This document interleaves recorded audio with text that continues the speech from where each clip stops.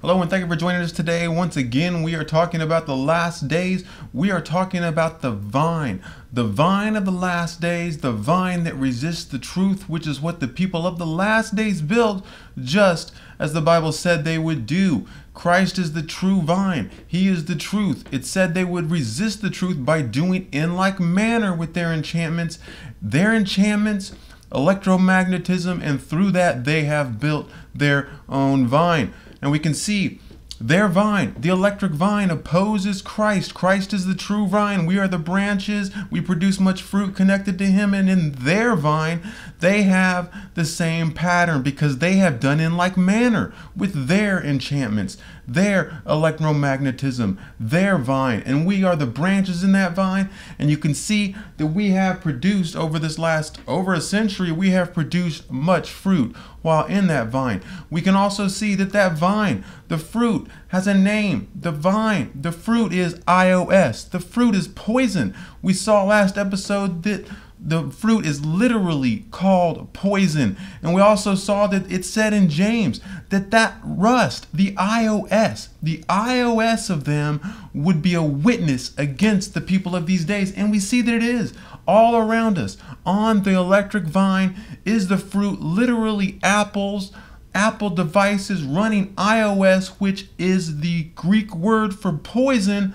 These are literally poison apples, poison fruit hanging on the electric vine. All around us we see this, showing us once again we are in the last days. The Bible said it would be a witness to this, and we can see it again from Deuteronomy 32. This is from the Old Testament, where they were warned that they would abandon God and go and make up their own vine. It uses the same pattern, the same figures, the vine, for their vine. Remember, Jesus is the true vine, and in this they have chosen another vine, just like we have in this day and age. It says, for their vine, of the vine of Sodom and of the fields of Gomorrah. Their grapes of gall, their clusters bitter. Their grapes are grapes of gall. Gall is poison. Their grapes of poison.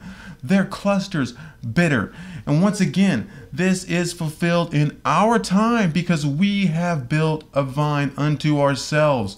It is the vine of the last days, the vine of the electric vine. It is the vine of the poison apple. It is their grapes, their fruit are grapes of gall, literally poison. Their clusters are bitter, literally poison. As we said, iOS is the Greek word for poison. And this verse, Deuteronomy 32, is fulfilled all around us. We see it again. God has called this day out. This is not just luck that all these things are named poison, that they're Apple devices, that they're connected to an electric vine. This is not just happenstance. This is not luck. This is not something that kind of is weird in the Bible. This is the Bible coming to pass. This is God's word about the last days coming to pass right in front of us so that we know where we are at.